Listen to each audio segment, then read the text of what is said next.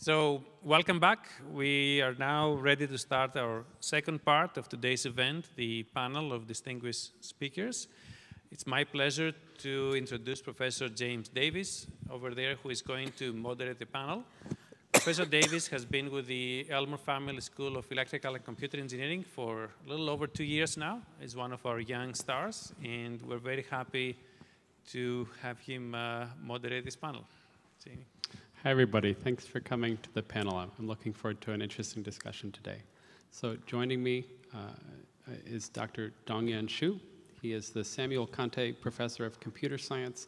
He also has a courtesy appointment in Electrical and Computer Engineering and is one of the directors of the Purdue Sirius Center for Cybersecurity. His current research interests include computer system security and cyber physical security, especially in the domains of autonomous vehicles, manufacturing, and supply chain networks.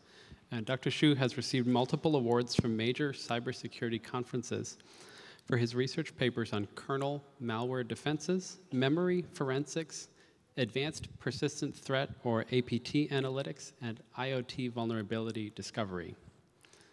Next on the panel, you've all enjoyed hearing from Dr. Nancy Leveson, and I won't belabor her biography further. After her is Dr. Ryan Newton. Ryan is an associate professor of electrical and computer engineering, as well as of computer science here at Purdue. He's worked in the space of developer or software developer tools since 2002 in both academic and industry roles. In industry, he's worked in engineering and research at Intel, Microsoft, and Meta, formerly known as Facebook. And he's also co-founded a startup and served as a CEO there. Ryan has been a faculty member down the road at Indiana University and is now on the faculty of Purdue University. Welcome. Ryan's work centers around increasing developer productivity and software debuggability using deterministic execution and deterministic parallel programming. The last member of our panel is Dr. Eric Matson, who is a professor and university faculty scholar in the Department of Computer and Information Technology here at Purdue.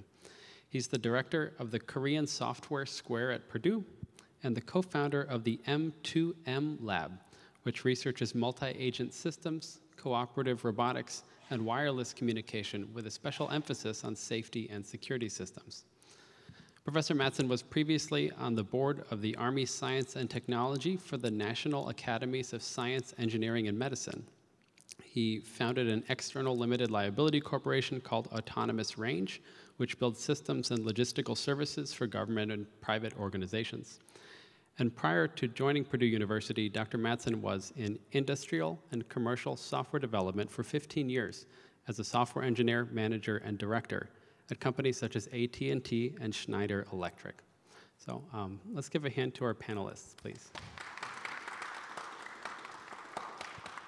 So the title of this panel is deliberately a little bit provocative. So it's called Conflict and Complementation Between Agile Methods and Systems Analysis when Developing and Maintaining Software-Intensive Systems.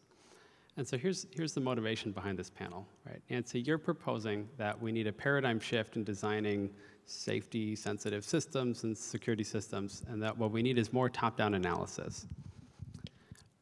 And your approach dates sort of from lessons learned in the 1950s through 70s. It's just not working, and we need to do something new. Now, in software engineering, there was a similar paradigm shift circa the 90s and 2000s that said, we've tried doing top-down engineering design, and it doesn't work. We need to do bottom-up engineering and sort of iteratively evolve our way towards a good system, whether that system is safe or secure. I guess I'd love to talk about with the panelists. So that's what's motivating this, is sort of these two competing claims to paradigmatic change, one arguing for more top-down and one arguing for way less top-down and a lot more bottom-up work. So that's to set the stage. So I'd love to start out with a question sort of generally to make sure that we all have a shared definition of what's meant. So we know what you mean by top-down systems analysis. I'd love it if one of the panelists, or maybe two, could comment on what they hear when I say agile methods, what the software industry means by that. Maybe, Ryan, you could start. I think you're the freshest from industry. Yeah, that's right. And I guess I wanted to bring the perspective that Agile is a bit of a placeholder, and what goes on in software engineering within the software companies, which are not first and foremost safety critical, of course, is only sort of superficially called Agile. For the most part, it's a even more chaotic and bottom-up process, as it is with open source as well, which makes up a very large percentage of the systems that we rely upon today. So I'm taking Agile here for the purpose of this discussion as the Agile process itself that everybody knows about with this daily Scrum and stand-up and a sort of... Why don't you go into a little more detail? Some of our participants maybe know what you mean, but in the audience they may not. Sure. So if you find people debating online different software processes and they're talking about Agile, they're most likely talking about not only this system of having an iterative improvement upon something that you have ready as soon as possible, rather than a sort of long-term planning process or an older waterfall method or terms you might hear. But they're also referring to a set of practices where you'll get up in the morning and you'll have a daily stand-up where people update their status to the other team members. You'll do 2-week sprints where you select a set of tasks that are drawn from a backlog. There's a certain set of rituals. There is a process associated with it. But much of the software development doesn't follow any sort of explicit process at all. And so there's kind of a spectrum of things from top down to bottom up, but there's also kind of this other dimension of process heavy versus no process or low process. And Eric, I understand that you were in more of a defense contracting, larger system building than Ryan was. Can you talk a little bit about whether you experienced Agile methodologies there? We actually did both. So I spent lots of years, especially at AT&T at that time. AT&T was a very rich, and probably from a safety standpoint, a lot of the model checking and model techniques came out of AT&T at that time, but AT&T was also being broken apart, which now it's kind of more of a cell phone company that it is. At one time, I think 60% of all patents in the US came out of AT&T and Sandia and places like that. Now, what we used it for is, if you look at Agile versus like a waterfall, those are kind of two ends of the spectrum.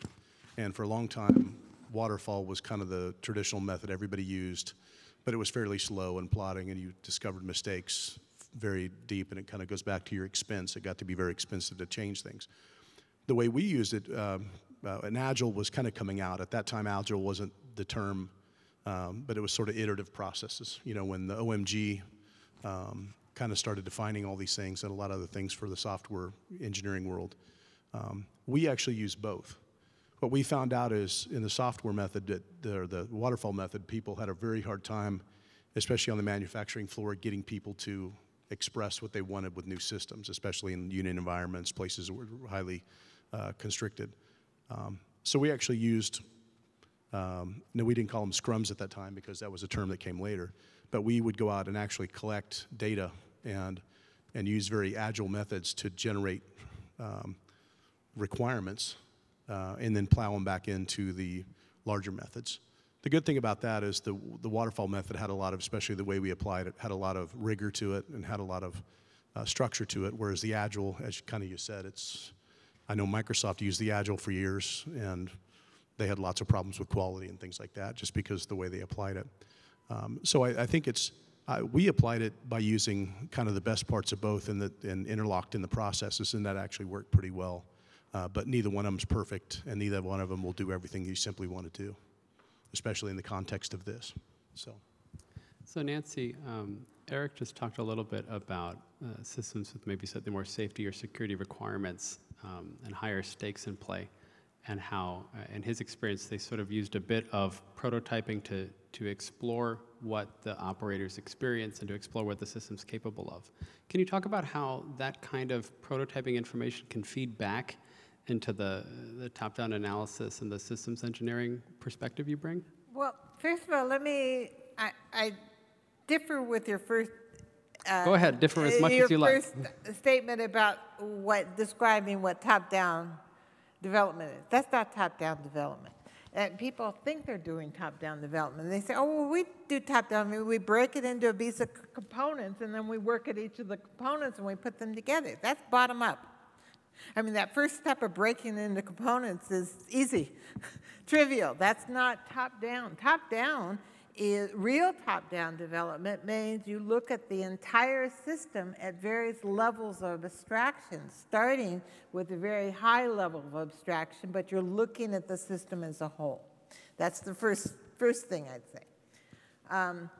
The second thing is I think the people are making a false dichotomy that something has to be, everything has to be agile or it has to be something else. I mean, that's silly. I mean, it's like saying, you know, we should do everything, build every system exactly the same way. And that's not reasonable. There's different kinds of systems, and we need to tailor our methods.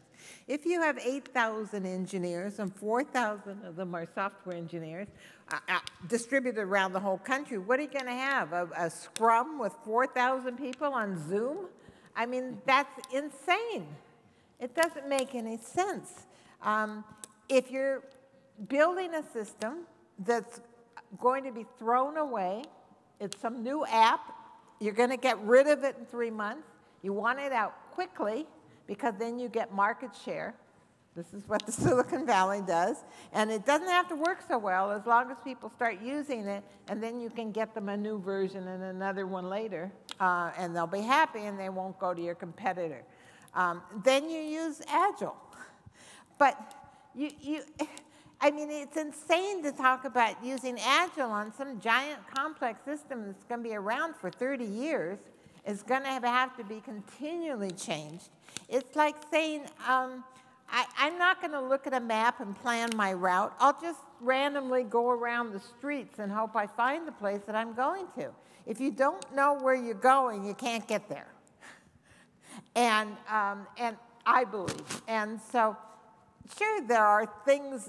You know, this whole Agile thing, this changed. I was saying at breakfast, the DoD has swallowed this whole Agile business, and they had this one thing where they were implementing something in Afghanistan. It was a refueling system for scheduling refueling of planes in the air.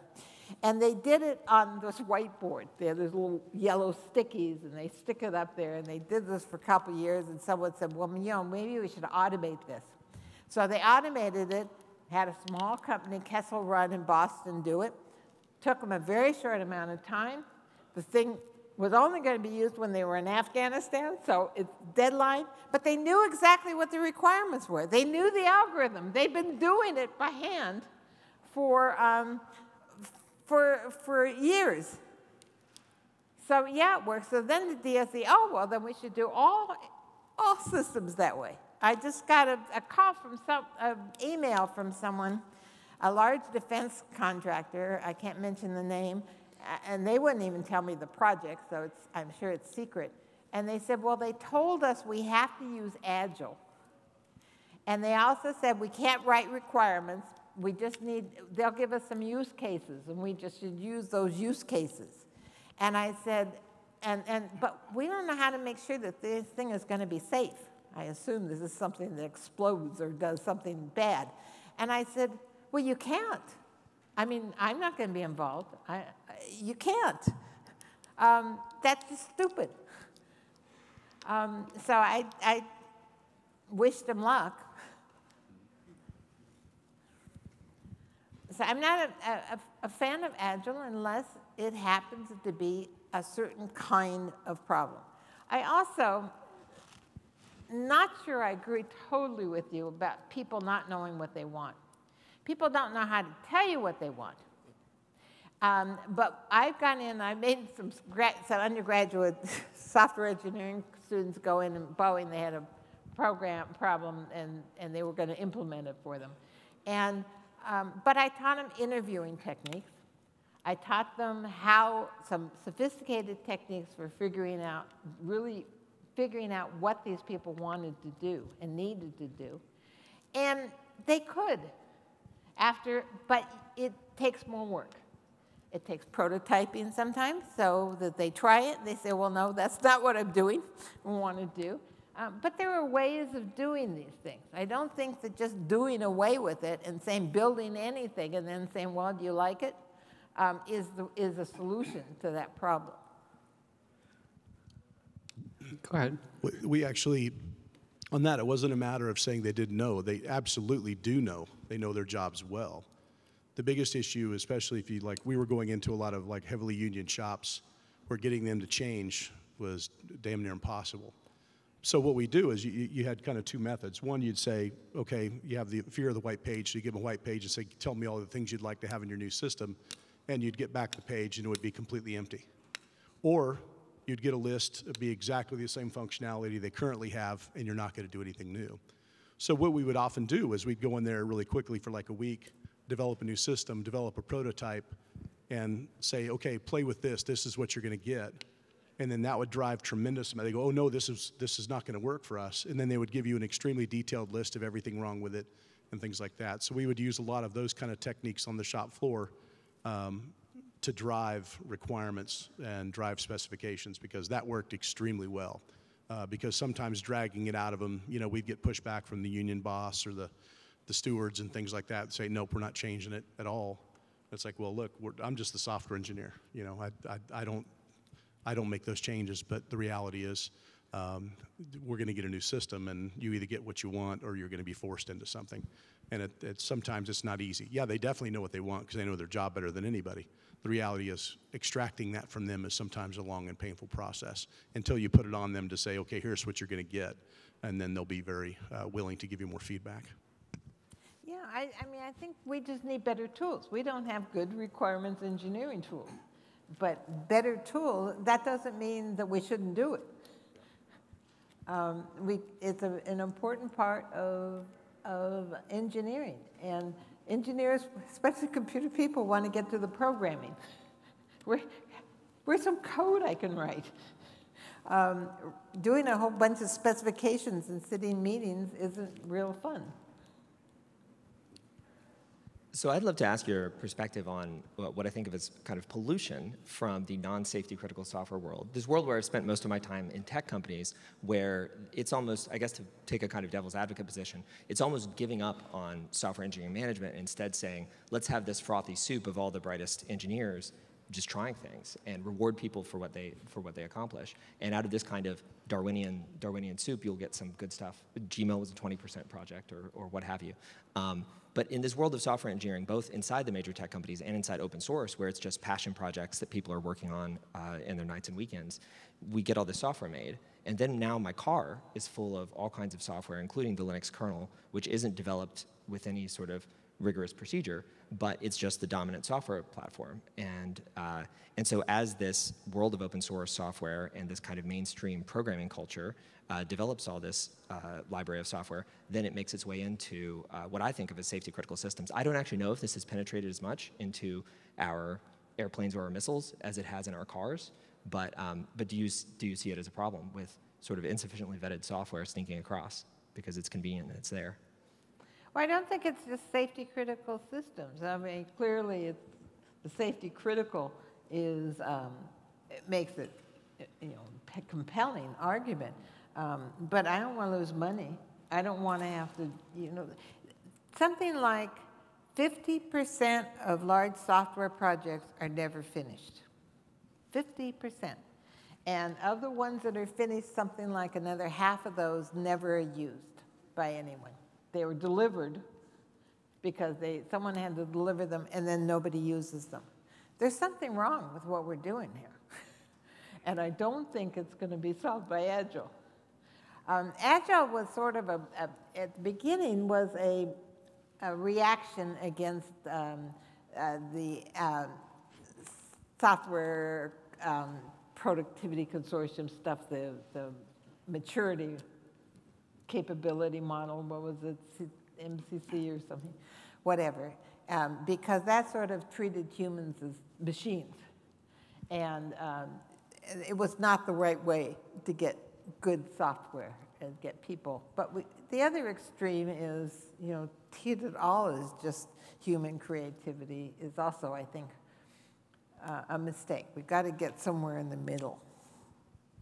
Dong-Yen, did you have something to add? Yeah, so I just want to add that regardless of the specific software or system development methodology that you adopt, it is always good to be backed by systematic system analysis in different aspects, the process modeling, system modeling, and you do have to look at the entire system, as Dr. Leveson mentioned. You have to look at the system as a whole, and safety, security should always be the first-class citizen when you start the system design, and you don't want to be in a haste to actually, decompose the system into components and say that, oh, you work on this, you work on that, you swim in this swim lane, and you swim on that, because, at the end, based on, what we see, the vulnerabilities or the weakest link or the Achilles heel usually, exists at the border between these system components, right? So I think top-down analysis modeling is valuable in the sense that you try to capture these overarching properties and functions and different aspects and try to reflect that and try to keep that in mind throughout your end-to-end design implementation process. So you can do, for example, CI/CD, Scrum, all kinds of Agile or traditional software development.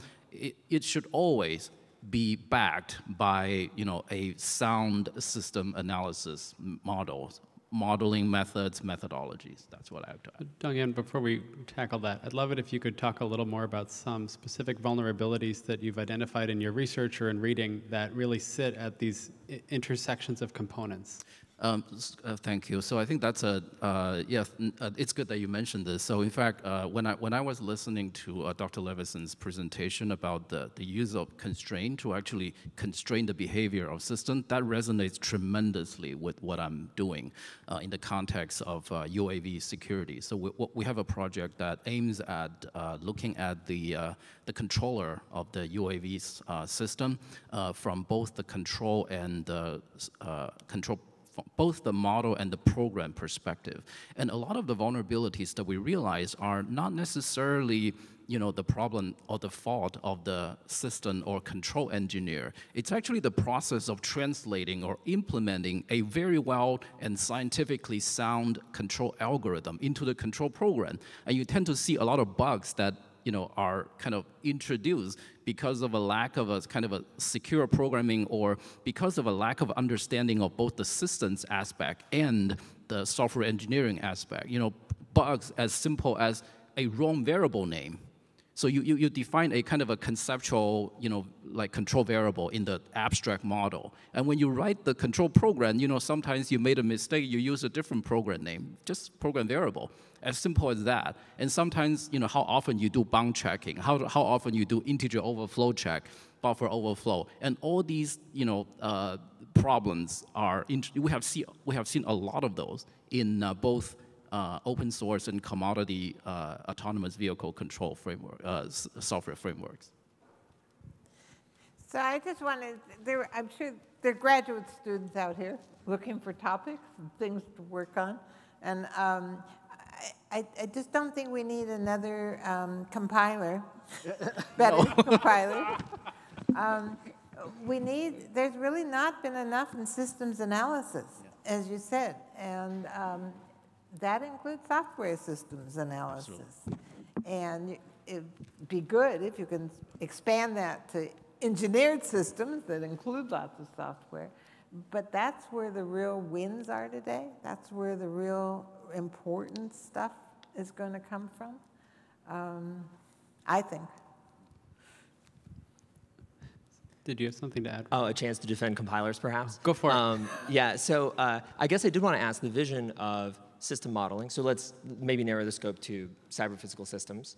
And we're not talking about arbitrary software-only projects, because I would challenge you to find like a software-only project at a major tech company that does any systems analysis or system modeling.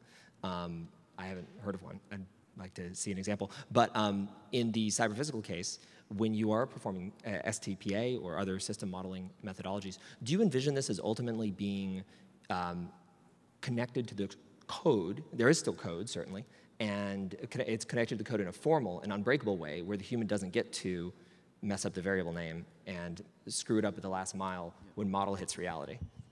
I wanted to bring this a bit to the question of formal verification and connecting that formal verification back to code in a mechanized way, which is something that our programming languages researchers and the people who are building new compilers, Adam Chapala's group at MIT, are very much looking at.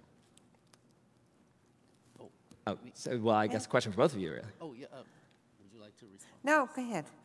So I think this is a great point. I think in the domain of cyber-physical systems, so I think the software actually plays a special role in a CPS in the sense that the software is almost a digital twin of the physical system. So it's not just yet another component of the entire system. It's actually a reflection of that system, right? In a software, in a relatively formal way. So we, at least in my own experience, it is always valuable to actually have almost like side by side a real abstract system model. For example, like the 6 degree of freedom, right, for a UAV, its corresponding controller, and the cascading of the primitive controller that controls the position, the velocity, the acceleration. So you have that plot. And on the other side, you actually have your program CFG, like control flow graph and data flow graph, and you actually want to create this one-to-one mapping between, the abstract controller and the specific program module, the abstract control variable names and the program variable names, and you almost try to create this roadmap, right, that creates this one-to-one mapping between these like physical components, control model, and the actual program implementation. And we use that as the roadmap to unite the system engineers and the software engineers, so that every time if they find, they realize that they may have a communication problem, we always go back to that kind of a general, we go to that same page, right, to actually see, oh, you're talking about this control algorithm, and then that corresponds to this software module. Or I found this bug in this piece of code, or that actually could create some kind of a physical consequence on, for example, the hovering or taking off or landing mode of the vehicle operation. So I think that mapping is very important, which is not typically done in developing a traditional piece of software like web browsers or web servers. Sure, but just to clarify, to make sure we understand the example, like if I come along and do mutation testing and flip the X variable in the model with the Y variable in the actual code, what catches there? If we break the correspondence between the model and the code, which part of the tooling is going to then complain and cry out? So I think you will have, for CPS, you always have to set up a kind of a testing framework that involves not just the program, but also the entire system, right? It could be a real system, or it could be a simulator. I think for autonomous vehicles, you involve a kind of a high-fidelity simulator. So basically, you monitor not only the program execution, but the entire vehicle operation, and you do a lot of instrumentation and measurements so that you can actually measure the health, the health in terms of control, as well as program execution of the system at any time. So sometimes if you realize that your state no longer track that goal, then you realize that maybe your control algorithm is not executing properly, even though the program keeps running, right? So in the traditional program fuzzing thing, you hit a jackpot every time you have a crash. So in our experience, sometimes a control program, it doesn't crash, but it is definitely not right. So I think this is actually kind of new. I mean, at least to me, I feel that this is something that is quite interesting to me, and actually highlighting the importance of overall system modeling. So Nancy, can you talk a little bit, I mean, you had a slide near the end about all the ways you've applied STAMP, and some of them include building tools for, I assume, systems engineers to use. Do those tools bridge the gap between the systems engineering model and the software underneath, or are you relying on sort of human operators to do that mapping? Yeah, virtually every accident involving software that I've heard about or been involved in investigating, and there's hundreds of them, every single of them was a software requirements problem, not a software coding error. We get coding errors pretty much out. If you can spend some money and time on it, it's worth it. You can do pretty well on that. So what you do is you start with system requirements, and then you generate from that the requirements for the different components, the hardware, the software, the humans. But you have to start by doing an analysis of the system as a whole and the operation that's required. So I agree with everything you're saying. It's a field that's just gotten enough attention in computer science. I used to be one. Eric, did I see you twitch the microphone earlier? Okay. But the one thing to kind of add is I spent a lot of time, we've done a couple of projects actually here at Purdue with the Air Force Research Labs on micro-air vehicles. And in particularly, if you look at, there's very few teams doing micro-air vehicles like flapping wing robotics. It's a defense thing until hypersonics came in and kind of took all the money away. So we continued the actual work. And what we did was you have the model, you have the software, you have the actual cyber-physical implementation, which is the control vehicle. But what they were interested in and what we actually did for them was, in the middle of it, actually update the model based on, it's not, you know, I do a lot of work for the military, and the military is very interested in survivable systems. We also do a lot of the manned-unmanned, the MUMT, the manned-unmanned teaming with these systems. I can't talk about some of it, but we can talk about some of it. But the really interesting thing that they want us to do, and what we're working on now, and we're getting like second level of funding for Air Force Research Labs, is not only comparing the model and the software, but updating the model in the middle of the actual execution. So for example, if you have a flapping wing robot and the wing gets clipped off, well, that's going to change your control model. That's going to change how the bird flies, you know, if you think of it as a bird, which it is. And you actually have to adjust your model to be able to adjust it, which is very complex when in the middle of a flight. But we actually showed that, you know, it's not proven because you can't prove any of those kind of physical things, but you can show that it is valid that you can do it. And so there's a lot of really cool things out there, especially for the grad students if you're looking for really cool projects like this. Yeah, it's not so much of a safety concern because the thing is very small and the worst it could do is crash. You worry about the safety of the actual Remember, I define safety very broadly. Yeah. The safety of the vehicle, you know, it's if you're looking at like a Predator drone, that's a little different story. You know, you're looking at the safety and especially for lethal systems. But I think there's a really cool concept there where we kind of even go beyond that, and that's kind of what I was interested in. Some of the things you were saying is how do we actually update the model in the middle of that operation to adjust the model to make the model better. And so we're doing a lot of work with that, and we're applying that to the MUMT system. So MUMT is just a word manned, unmanned for the U.S. Army. So this is a broad question. I'm not sure which of you wants to pick it up, but maybe more than one of you. So when we talk specifically about trying to evolve complex systems that have been built, and often that involves changing the software in some way, one of the goals of Agile methods is to facilitate moving a thing from a working state to another working state. And one of the challenges there is measuring whether it's still working. And so the typical approach has been running tests on it, right? And it'd be nice if we could instead prove somehow based on our models that it's working properly. And a perennial problem, or at least a perennial claim in the software engineering practitioner community, is that you can't scale formal verification of your systems. There's just too many states, and it will take 1,000,000 years to prove that anything really complicated is working. So can any of you comment in your own particular sub-areas on how true is that claim? How close are we to letting engineers over a 2-week sprint modify an existing complicated code base and be still very confident that you didn't regress behavior in a way that will compromise safety or security? I can kind of, this is some of the stuff we're doing. So in reference to that, yeah, if you look at the entire system as a whole, it's kind of like calculating the chess game, you know, a few years ago. You couldn't do it until Deep Blue and some of them came out. The reality is, though, is what I know what we've worked on and what I've seen others do is the model doesn't have to represent every single thing something does, right?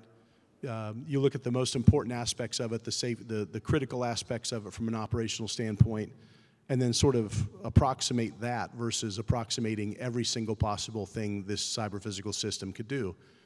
And that's oftentimes calculable. I mean, you can actually go out and calculate the states. You can look at those kind of things. And that's worked quite a bit. Now, the biggest issue, and it kind of goes back to what you were saying before, is the one thing that people do a really poor job of is defining why their systems are so complex. Is it because they have too many linkages to too many things? There's too many couplings. You know, in software engineering, coupling was always the dirty word. You wanted your systems decoupled.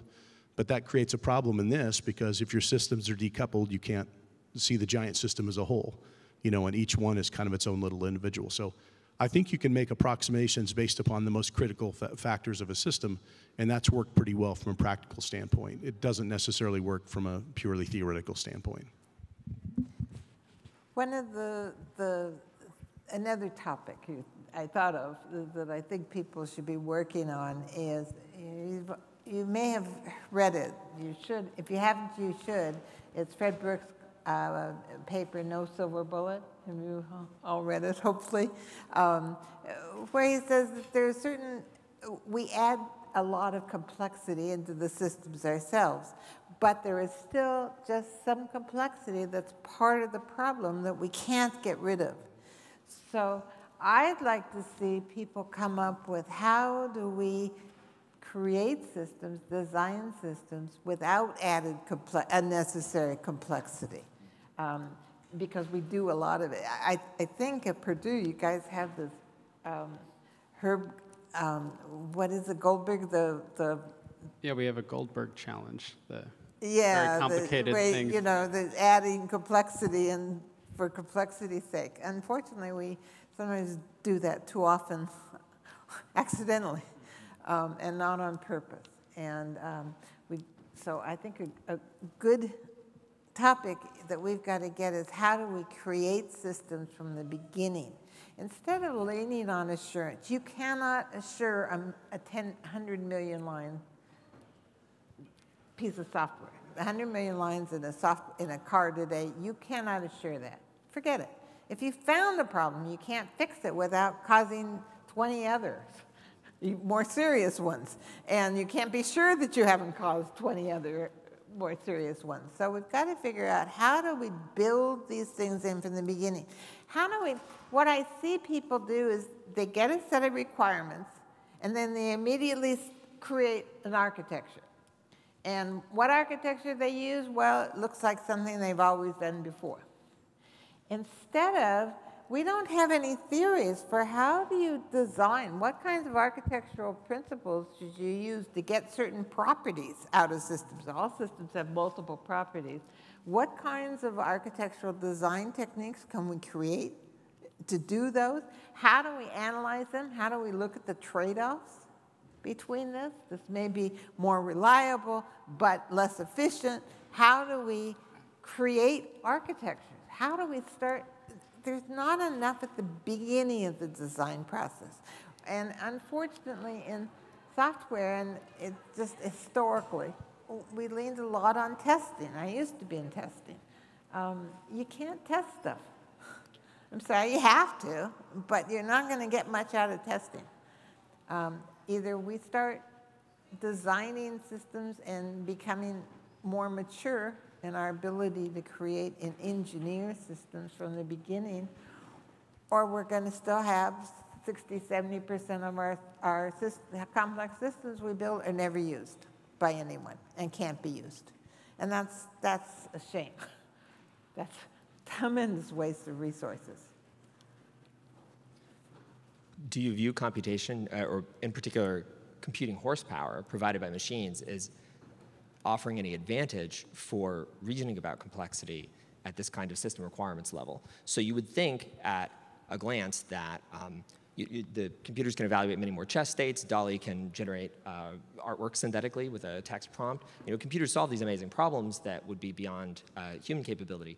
But when it comes to thinking of complex combinations of requirements that are going to yield a failure, like some of your examples,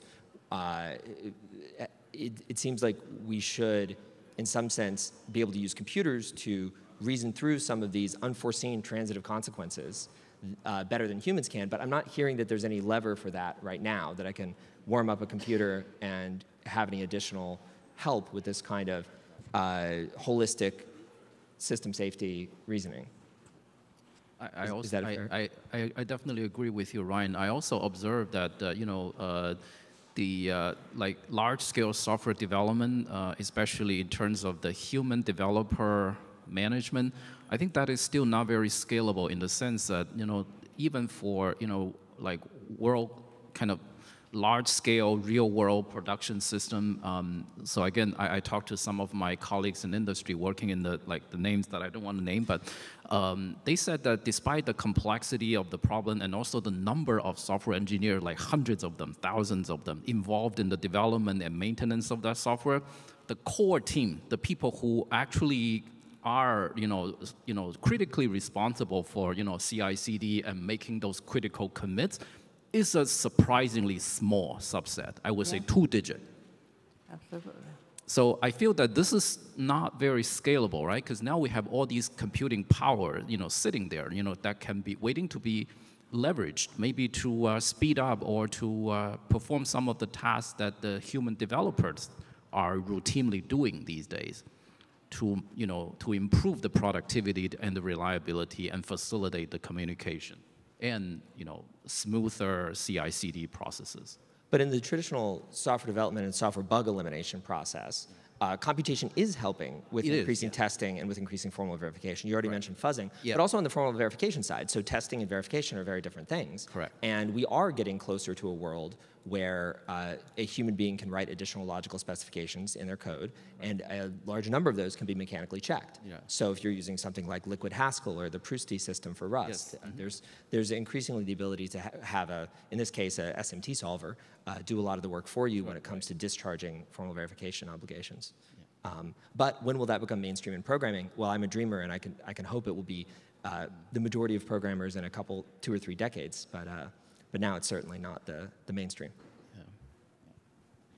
And even if we had wonderfully verified kernels and compilers and pure software systems, then there's this whole separate question about how it relates to system specifications and cyber-physical systems, and that especially the specifications themselves are changing, because you want new features, you are defining new performance and functional metrics, right? That you need to take into consideration. That's on tough. The fly. I guess most of our traditional software formal verification requirements weren't really moving targets. So we want to make sure there's not memory errors, we don't have an out-of-bounds access, we prove certain properties about a kernel in terms of safety or isolation, but they don't change a lot. Right. I think it's also interesting, as Dr. Leveson mentioned, you do need to identify some of these constraints, and sometimes you do need to mine the existing system, the code, the documents, and even the operation log of the system to derive the constraint that needs to be enforced in the system. So we're approaching the end of this, and we'll head into a Q&A session. I'm sure there's lots of questions out there. But since many of the folks in the audience are students planning to head into industry when they finish, I'd love it if each of you could share any thoughts you have about, as engineers, what ethical responsibility you have as a professional and as a member of a professional discipline towards pursuing safety and pursuing security holistically in the systems you're building, regardless of the engineering process, Agile or waterfall or whatever. How should engineers be thinking about their duties to society and as they're doing their work? I have a chapter in my book on ethics. It's the first chapter. And I put it first on purpose because, well, it's the second chapter, but I wanted people not to skip it. There's an introduction before that. One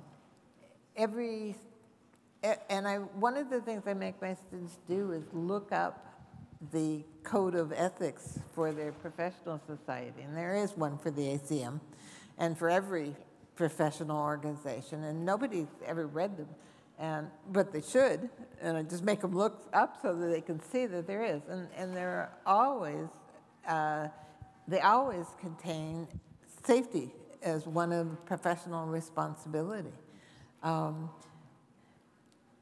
unfortunately, I see people not doing that. There was some people at MIT will never speak, not a lot of people at MIT will never speak to me again, but there was this one group who advertised this new class for undergraduates where they were going to have them use machine learning and whatever and create tools for medical tools. And they were going to be able, and they advertised that they were going to be used at local hospitals.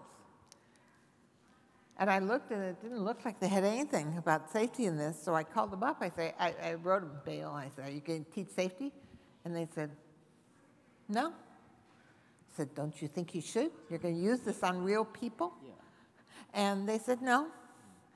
And I said, well, that's really unethical. So they said, well, if you want to come and teach them a class, I'm supposed to come and teach their class?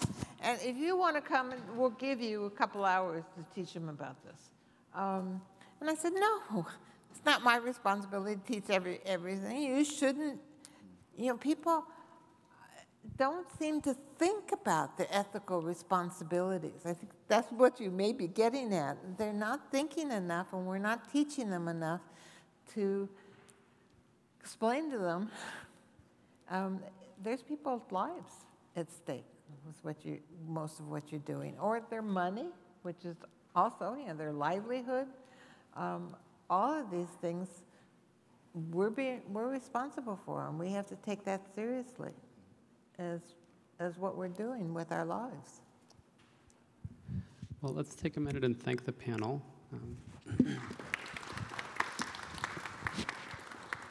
Now we've got about 15 minutes for questions. So if you have a question for the whole panel to consider or a specific person, there's a couple microphones around. Shoot up your hand and we'll get you a mic.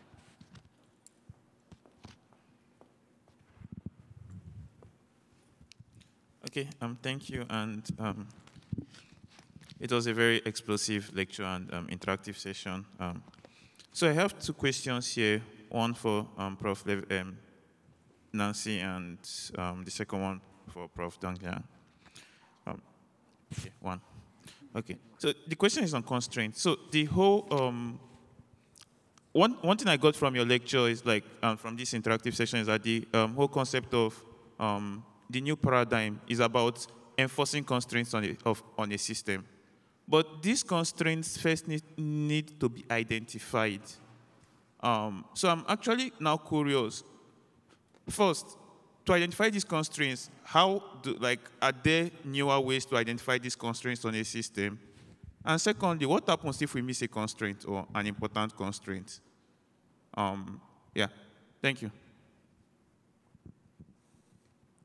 I didn't hear it. So the questions were, how do we find the constraints in the first place? Your paradigm requires that we have them. So where do we get them? And are there new tools and techniques that you could talk about? And the second part of the question was, what are the potential consequences when we miss a constraint, and how do we find it before the plane crashes? Yeah, we can only do, let me do the second one. I mean, you can only do as much as you can. I mean, the world's not perfect. Engineering is never going to be perfect. I will never, ever claim that my tools find all the unknown unknowns. They find many of the unknown unknowns, but not all of them. Nobody can guarantee that in any kind of analysis program. But we need to at least do the state of the art. We need to at least do as much as we can. That's all we can do. How do we find the hazards? Identifying the hazards is not usually very hard.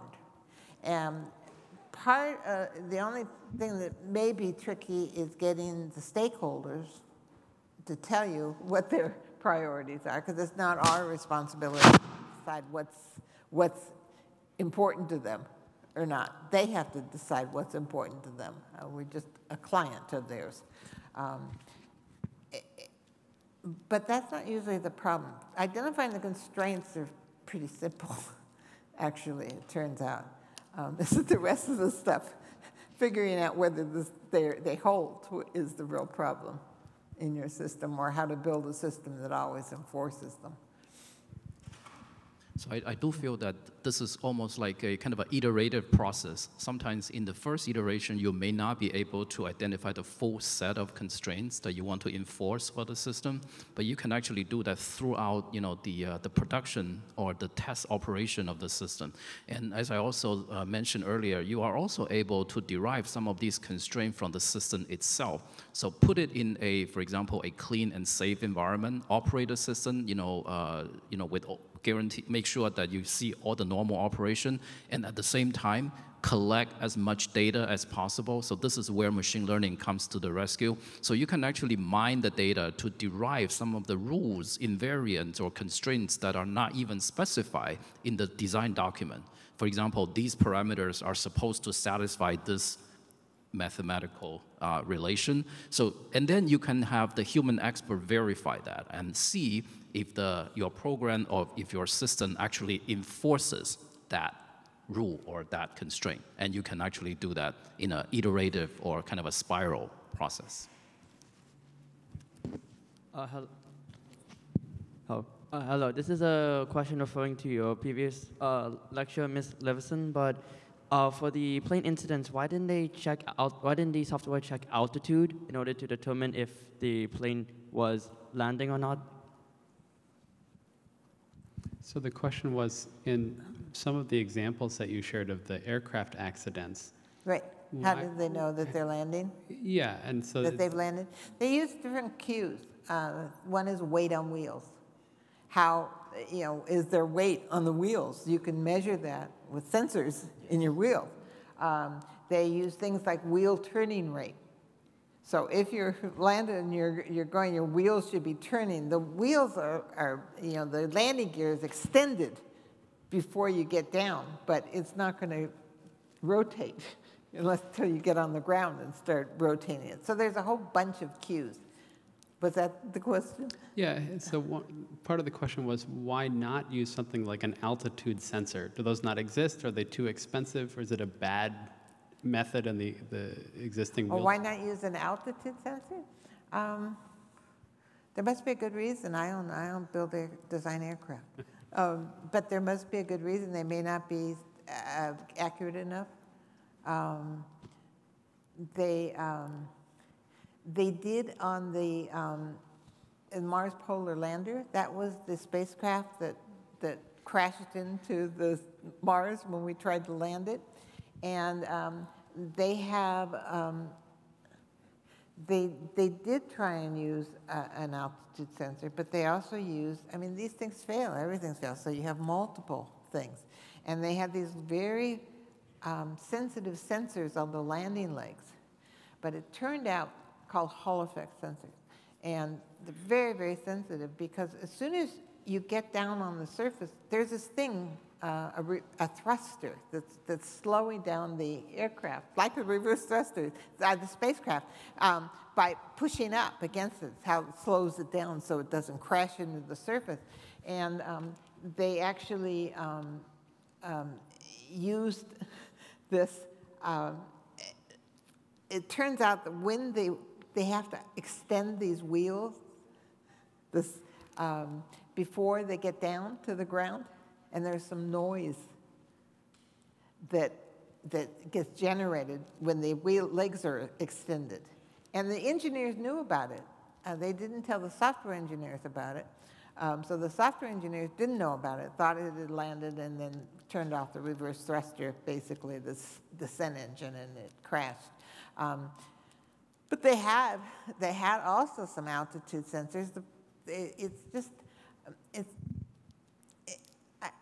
I don't really know why. There must be some. Do you know why they don't use them? My educated guess is that because sensor fusion is very typically used. They actually use not one, because you don't want to critically depend on just one sensor, right? But because of this quote unquote democracy among these different sensors, IMU, whatever, they need to reach an agreement, right, before raising a real alarm. And sometimes if they cannot, especially because of the malfunctioning of a subset of them, then they cannot agree with each other. And that's really a kind of a fuzzy, kind of a false positive or false negative moment. And I think my guess is that this is the reason why inaccurate or like FP or FN, or false positive or false negative happen. And I think the situation you mentioned, we talked about belongs to that. They have things like ground proximity sensors that they use to make sure you're not going to hit the ground before you. But you remember, ground isn't necessarily all flat. You can have a hill and go over there and you think that you're now landed and you're not. Now all of a sudden hill wasn't there. There are actually a fair number of airports that have big mountains right in front of them. They're not real safe to land at. They have a lot of accidents running into them. I think I saw a question over here. Hello. So first, thank you very much for sharing your experiences. Move it closer to your mouth. Thank you very much for sharing your experiences. I have a question. If you could share your comments on the V model, the V development model, where you design the requirements and you test. So the question It's is... waterfall with a kink in it. Well, it's waterfall. Yeah. It was hard to draw all those lines going back. So they made a kink in the waterfall so that it was easy to draw the lines without them crossing each other. That's Artistic. Anyway, yeah, the V model. So you don't like it? Can you use the microphone, please? So maybe if you could elaborate on your comments on it. So I'm guessing maybe you are not a big fan of it. So he's curious if you like the V model or waterfall. What I try and teach my students, the first class in my software system engineering classes, I want them to look at all the different criteria that might affect the processes that they choose to use in system engineering. We have a long list of them. It has to do with the types of systems, what they're going to be used by, who's going to use them and stuff. There is no one model. We want to simplify it down and say there's one thing we should use for everything. Agile works for some things. I'm not even against Agile. It's just you have to match your system engineering process to the problem you're trying to solve. And I don't think we teach people that. We fall in love with one model. It all has to be waterfall. It all has to be Agile. It all has to be, there's more than those. Spiral. There's dozens of these. It depends. And I've seen some comparative studies that showed that when they used, compared an more iterative model with a waterfall model, and they did two different teams, and the more iterative one, the users liked better because it satisfied their needs, but they weren't as easy to maintain, they were much less reliable, they were there's different properties. You're not going to find, we've got to stop being naive and thinking there's one model that's going to be perfect for everything. We've got to teach people, and that we don't do, I don't think, enough, to match the model with the properties of this problem we're trying to solve. I think, from my experience, you have a couple of things. One is matching the model with the problem you're trying to solve. The second is they think the model's going to solve everything for them. Oh, we just follow these steps and everything will just magically happen. The rigor, the discipline, all of those things when they don't employ those, it doesn't matter what model you use, you're going to end up with a disaster. And that's why the old Software Engineering Institute, most software engineering programs, whether they were safe or not, were 250% over budget. They never came in on time. And then what happens is, because you're over budget, management comes in and says, okay, kill all the testing, kill all the, model checking, kill all those kind of things, and go right to coding software. And it's literally something out of a Dilbert cartoon. Just start writing code because that's what we want to see. We don't care about all this other stuff, just write code. And I could sit and tell you stories of how we changed an entire software project because my CIO got invited to the Nagano Olympics. We had to change all the dates just for that. So you have all this arbitrary nonsense that kills the discipline, kills the rigor of the project. And that was the biggest issue I ever saw, was the process can be followed, but if you don't do it correctly, you don't care, it doesn't matter. None of that stuff will solve any of your problems. It'll just make it worse because you spend a lot of time documenting stuff you're not going to follow. So I think we have time for one more question. Thank you, everybody, for the insightful discussion. So one question I had for everybody in the panelists. So far, most of the examples you've given are somewhat physical systems like airplanes and torpedoes and so forth. Can you give me an example from your career consisting of a more abstract system, like a software-only system? Because I believe it would be kind of different. So are you looking for an example of a failure or an example of applying these methods to? A failure, yeah. Okay. Given the time constraints, maybe one or two of you could comment on a software-only or an IT systems failure that you thought was particularly spectacular and maybe could be traced to not thinking about the whole system. Well, first of all, I don't like the word software failure. Softwares don't fail. Software doesn't fail. Physical systems fail. Software is an abstraction. It's a pure abstraction. It has no physical reality. How does an abstraction fail? I mean, it doesn't. It doesn't stop working. It doesn't break. It's just an abstraction that isn't useful for the problem you want to use it on. So that's, I got distracted by the use of the word failure because it drives me crazy. Also, human failure drives me crazy. I mean, when your heart stops, you fail. Otherwise, the human's trying to do the right thing, and in a different situation, it probably would be the right thing, and they didn't have the information they needed to know what was the right thing. I don't know, did they fail? They were doing the best they could with what they got. So what was the question? So I'll repeat the question. Ryan looks ready, and then you can come back after he's done. Good. So, yeah, I guess I would say that for major websites that everyone uses, like Google or Facebook, there have certainly been outages over the years. And in my personal experience, they mostly have to do with fairly small traditional software bugs. So things like a unsigned integer instead of an integer, it will not go negative, instead it will wrap around. Things like bounds overflows. The kind of little bread and butter errors that are the things we deal with in CS 101 programming assignments are also the things that can cause major problems for major pieces of software at some level.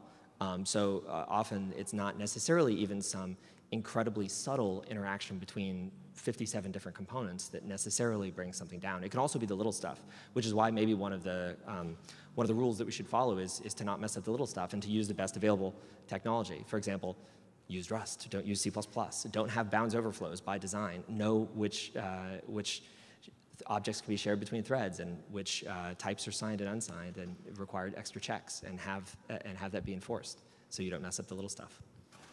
So Nancy, maybe to close this out and to tie this back together, for teams that are experiencing... this is the problem. I'm losing my hearing as I'm getting old, and microphones are the worst because they distort sound. So I apologize to everyone. I'm trying. So Ryan just mentioned that major companies, Google and Microsoft and Facebook, have outages that cost them on the order of millions of dollars that can be traced as a sort of a root cause to an integer overflow. How could we use your methods to not have an integer overflow cause millions of dollars of losses at these companies? What would you suggest that they change in terms of constraints they can define or processes they should pick up? Or what do you think? Google's using our stuff, by the way. They love it. This isn't a component engineering. I do system engineering, and yeah, I'm sure there are problems where we have Stack Overflow and all these things. We've always had them. We have a lot of tools to get rid of them. Most of the time when we have those, people didn't use the tools right. I mean, I don't think that this is necessary, impossible to deal with nowadays. But it's not the kind of things that are causing real problems. I mean, it may cause them a problem because their customers don't like having outages, but it's not causing accidents. The real systems, they spend so much time on them that it's not the coding errors that are the problem. Even when there are coding errors, they don't seem to be causing the big problems. They looked at all the spacecraft software for years at JPL, and they have found there were requirements problems and there were coding problems, but the coding problems just didn't cause the loss of the spacecraft. I think that brings us to a great stopping point. I don't know why. I mean, we probably could so let's speculate. Thank the panel again. Thank you, Dr. Hsu and Dr. Newton and Dr. Matson, and especially Dr. Leveson for joining us today. I hope you all learned a lot about safety engineering and assuring holistic properties, and enjoyed this dialogue about software engineering and systems engineering methods and some of the different application domains. So thanks again for coming.